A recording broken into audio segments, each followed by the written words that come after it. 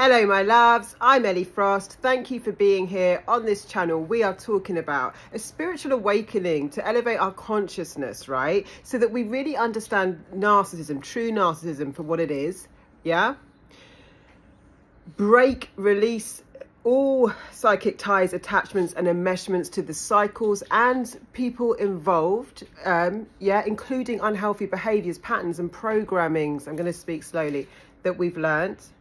Come into our true authentic power, our sovereignty, so that we're a source to self of our best lives, right? The best lives we can live now, and our health and vitality restored, everything revived and restored, which is possible for you. Honestly, I'm a living, breathing testament of it is absolutely possible, and so are the people I work with, right? I get very passionate and I do channel, and so sometimes I can speak very fast because I'm in the energy, right? I'm a big activator for energetic change, but like, thank you for bearing with me, because I know some of the videos I do speak very fast, and I'm conscious. So in some of them I put my hands on my body a lot to ground myself, and I teach you to come into your bodies a lot, right? And as a channel, for me, a psychic and someone pretty, connected, I have to be in both realms. So if I forget to do that, sometimes I'm just speaking a little bit fast because I'm allowing the message to come through me when you receive messages, actually, just to have it, in case you're interested, some of you will know this anyway, we all get creativity downloaded to us, but it all comes at once. So it's like my words are trying to catch up with my information. Obviously I know this stuff intellectually, but I also channel a lot of the transmission for you because it's going to give you the biggest change. And that's why working in my containers is very powerful, because I'm transmitting, I'm bespoking things, right? But I will stay grounded because I have some important information for you. So thank you for being here. Please subscribe, please like, please share. Just being here is beautiful, but if you feel inspired to, because it does help my message get out there, and I mean it. Like I know my work will change people's lives, and it's the exact things I needed to hear in some of the worst times of my lives that went on repeat. After losing my home and everything once and being severely back in a cycle that I thought I'd broken from childhood, to find myself in the exact same circumstances again and have to have hope with my body breaking down again was just like, I couldn't believe it. How is this happening to me again with everything I know? So wherever you are in this process, you're not stupid. There's nothing wrong with you. You just don't know what you're dealing with. And there's been a lot of missing links. No one could help me heal trauma. I'm an absolute geek. I've studied psychology. I've been in alternative medicine. I'm a healer. I had to find the missing link to what this was, right?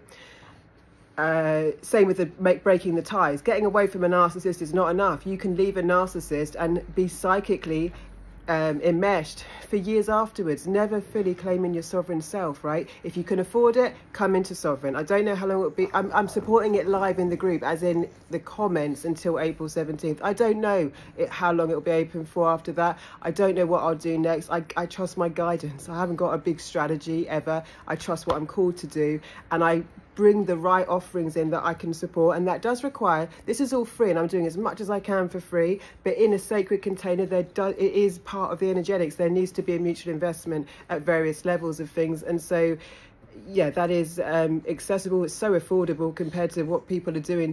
It's so affordable. I know what it's like to be in financial hardship. I was in chronic financial hardship several times, so I get that, and that's why I'm doing as much as I can for free. And for other people who want to do other things with me, I've got stuff that you can, well, haven't got a lot, but you can talk to me about it. So how the narcissist destroys your life. Where does it all come from? Where does it start? And I would say there's three main kind of pillars, right, that they are from the onset ready to destroy. One is your perception of reality, how the world works, and particularly how it's going to work for you. Right, how the universe works, how the world works for you. 2 is your perception of yourself, and 3 is your perception of who and what they are. Come on in. Everyone was asking about my dogs. They've made an appearance today. That we had a bath today. Sorry guys, this isn't offside. They didn't like baths, but I do like a happy bath day song, like a happy birthday song. So this is one of them. Hi Arch. He's going to be 10 in March, and this is another one, Milo, and he's going to be 8 in March, right? I moved them countries with me. They're my soul family. They have been my babies. Of course, narcissists are I had a client out here who was a terrible narcissist, and you know, she was like, well, we know how to get to you, like threatening my dogs because she was just a celebrity that I refused to work with because she was unethical and trying to lower my costs. And we don't need the backstory, but basically, yeah, we are always, me and these guys, surviving everything. Every single thing. And I'm pretty protective. And again, it takes me confidence because I keep my things, these are my most precious things, close to me. So anyway, distorting your perception of reality, yourself, and who and what they are. So your perception of reality. Yeah.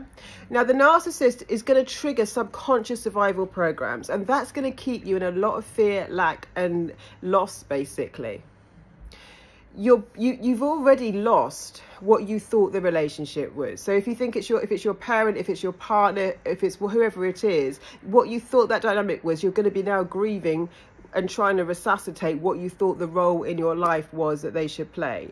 They keep you living in fear. Fear of what will happen next, fear of walking on eggshells, because that helps them detach you from yourself. They don't want you in your authentic power and truth, which is why sovereignty is great, because you really come home. You come home in a way that, like, when you are fully you don't have to work on self-love and self-esteem. It just is. I'm fully me. I'm fully authentic. I haven't got to work on my self-love. I just let myself be me, and everything else is a natural byproduct of that, right? So everyone's doing it the wrong way round, or a long way round a lot of the time. So when you come into authentic power and truth, which is integrity with your values, yourself, your soul, right? What's important to you and your vision for your life, yeah? Then self-esteem is just, it's not even a thing. Confidence is not even a thing. It's like they're just byproducts of you being you. So yeah, sovereign is a great journey on this, healing the trauma and doing that. So your perception of your reality. So you're constantly in fear, you're constantly in loss, and you're believing in lack. Yeah, there's a lack of everything. There's a lack of love. There's a lack of resources. You're always in this, like, that's the kind of response, you know, like I keep grounded so I don't go too fast.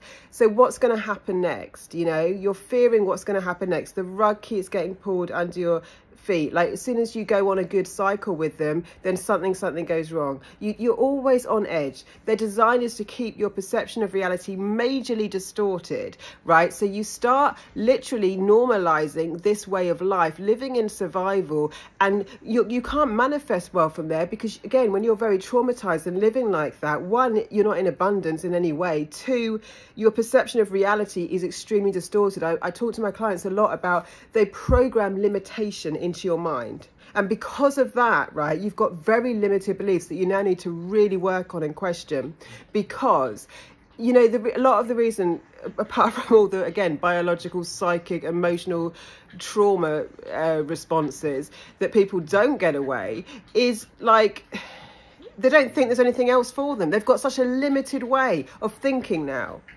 So many people could break free. So many people could move.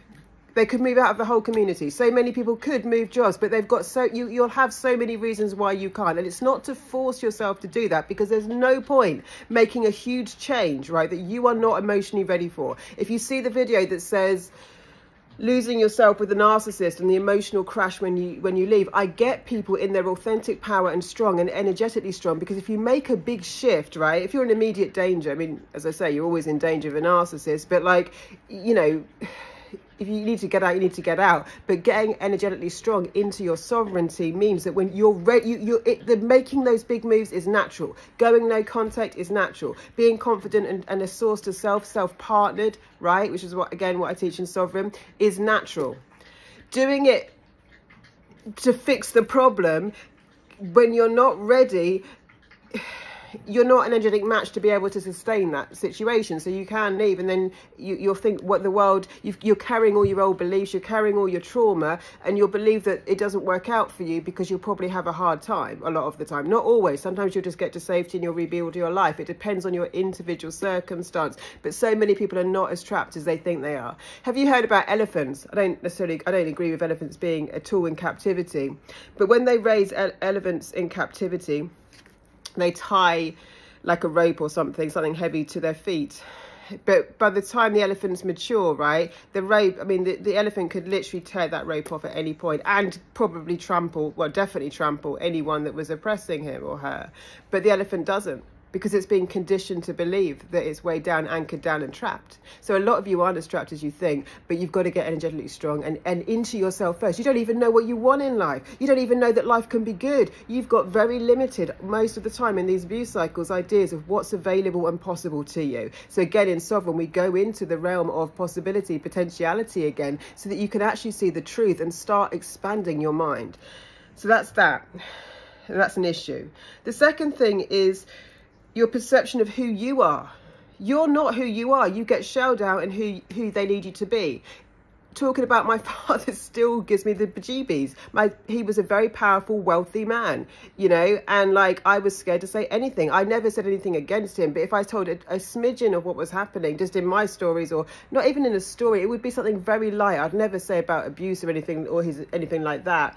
But like, you know, I lived in fear the whole time, because I still, like, it still makes me feel icky doing this, like, you know, because he was such a bully, really, and it was pretty covert, but I mean, he had power and people loved him, and I was definitely very, very oppressed, and I've carried that on. So who am I? I'm now completely, what do you call it, like, someone in one of my groups said narc bait. That was probably true for me. I like that saying, because it was I was total narc bait, you know, and no one understood narcissism. So even though I went to therapy and they said don't talk to him, they could tell he was an abuser, that no one told me about narcissism. I've only recently in the last 6 years understood that. So who I am, yeah, my dad used to sit me down and say he had a lot of money, but he'd never give it to anyone, and he'd let me know how worthless I was. They love to tell you don't matter, you don't exist and you don't matter. So he'd said to me as a little girl, if you ever get married, I'll never pay for it. Basically that I'd end up with no money, especially if I didn't do everything he said. He'd use everything financial over my head, even though when I started my career, right, my first business, I was doing really well, and that confused him. But anything that ever went wrong in my life, he would let me know how worthless I was. My boyfriend of 7 years, he was not a narcissist, cheated on me. He was a nice guy. That relationship was due to end, but you know, my dad would tower over me and say, well, who do you think will ever be with you now? Yeah, my self-esteem, my subconscious is now, if you don't consciously reject stuff, your subconscious accepts it. So he's basically saying to me, you're never gonna be with anyone, you're not worth anything, over and over again, while tormenting me. So he'd send me, like, you know, he used to collect certain things and he'd send me the value, which was hundreds of thousands. He was showing me how much money he could just waste, but he was letting me know he'd never give me any inheritance and never help me, and, you know, just the most bizarre crap in the world. So it's all psychological warfare. And for someone as sensitive, as empathetic as me, you know, I wasn't someone who rebelled.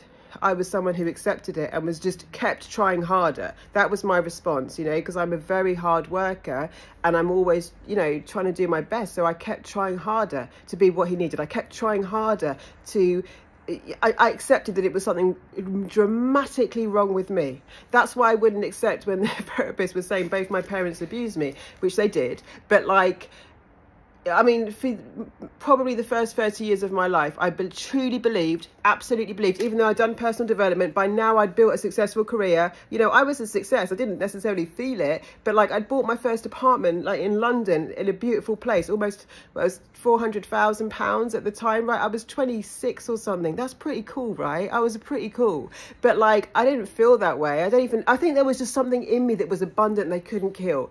But like, I still thought there was something massively wrong with me. I wouldn't accept my parents were abusive until I told the story of that. No one would work with me in therapy until I wouldn't talk to my dad, definitely. I wasn't really in contact with my mum then as much, didn't see her as much.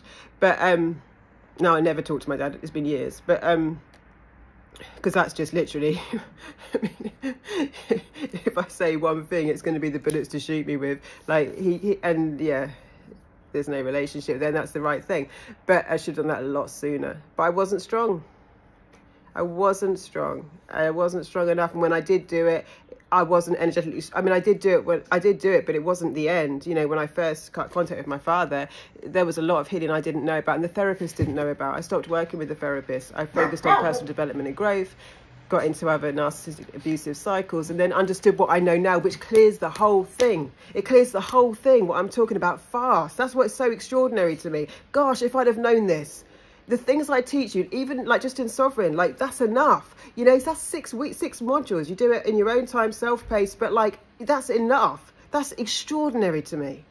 I could not solve PTSD. I could not solve why I couldn't let these things go. I couldn't let it go with my dad. I couldn't let it go.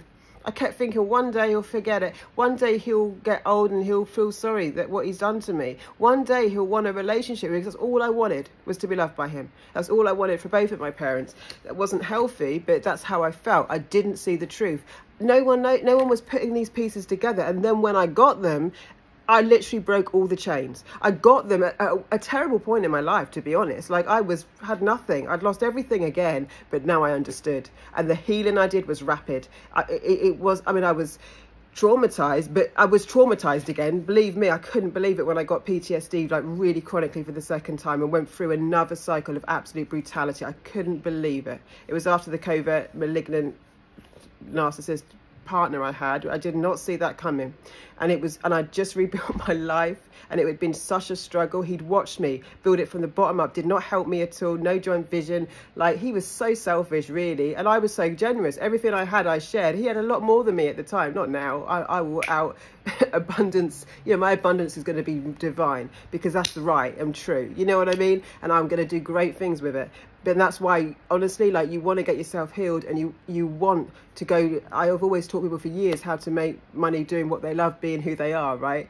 Kind of ironic, because I never thought I would be focusing on this so much, but this seems to be the most important thing. But the beauty of that is I can take people there too. And when you do that, and money, with people with good intentions on the planet do great things with money, right? So if you're an empath and you're someone who's good, honestly, it's worth just losing some of the limiting beliefs we have about money. Not all rich people are not bad. Money is an amplifier. If you're a shitty person, you'll do more shitty things with money. If you're a good person, you'll do more good things, right? It's just that we've had an imbalance on the planet. So people have decided that people with money turns people bad. It doesn't. If you're great, I'm great with money. I'm even more generous. I can't help myself anyway, even when I've got hardly anything. So, like, you will do great things. Imagine the businesses you'll build or the charities you'll give to. We've got to lose these paradigms, right? They have come from faulty thinking and a faulty consciousness. And actually, wealth in the right hands changes the world. Changes the world. So that's another thing we'll talk about at another point. And the third thing is your perception of who and what they are. Right? No matter what their parents did to me, I would think they loved me. No matter what my ex-partner did to me, I would think he loves me, because they do everything because they love you. All the abuse is because they just feel so strongly for you, or because there's something wrong with you. Yeah?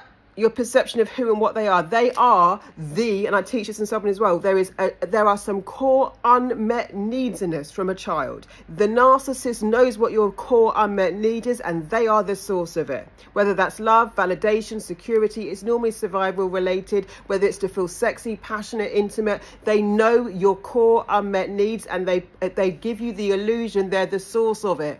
And for some of the love bombing stage, right, and in the intermittent stages when they re-love bomb you, you'll feel that unmet need getting met. So you are sold on that lie, and they are the source of your unmet need, right? So in my work, we literally self-source the unmet needs you had as a child. So now you're not vulnerable to them. I don't teach people to just go around the world with great strategies for dealing with narcissists. I teach them to come into their authentic power, I'll talk slowly, sovereign and truth, so that they are immune to them, that narcissists don't come anywhere near them, and they build beautiful lives. Because you can't love and give and do the great things you were born to, and you still can, no matter how sick you feel, no matter what's happened to you. I promise you, you should have seen me. Look like I've been hit by a poltergeist, the way my body was degenerating. It was unbelievable. You can't do that if you're playing with them. They're only going to subtract from your life. There's nothing they generate. They just diminish. So there's no reason to deal with them, but that may take a process. Even if you believe that in your job, I understand where you are. I know what fixed thinking, the number one thing, they distort your perception of reality. I know that fixed thinking, but it's part of the disease. They contaminate your brain. Your perception of reality, what you can do, be and have. Your perception of yourself, right? Who you are, your worth, your value, they just take you away from yourself. You have to shell out to be with them. You can't be authentic around them, because it's probably dangerous. You know, they've got no room for it, and they don't want you in authenticity and power and sovereignty. And three, who and what you think they are. The biggest joke is that they're a demon. Yeah? They're not your savior. They're not your source. They're not your lover. They don't love you. They can't love you. They have no respect for you whatsoever. They laugh in your face at your distress. Demonic. Ha. That makes sense. I wish the therapist had told me that. He didn't know. The therapist was great that I worked with, but I mean, they don't know. They don't know. They want you sitting in therapy talking and talking and talking and talking for years and nothing gets done because you're not energetically transmuting the energy. You're not breaking it psychically. You're not coming into a spiritual awakening and your sovereign power and truth. So if you want to do that, join Sovereign and keep watching if that's not something you want to do right now. Keep watching, keep watching. Thank you so much for being here. Lots of love, guys. I'll speak to you soon.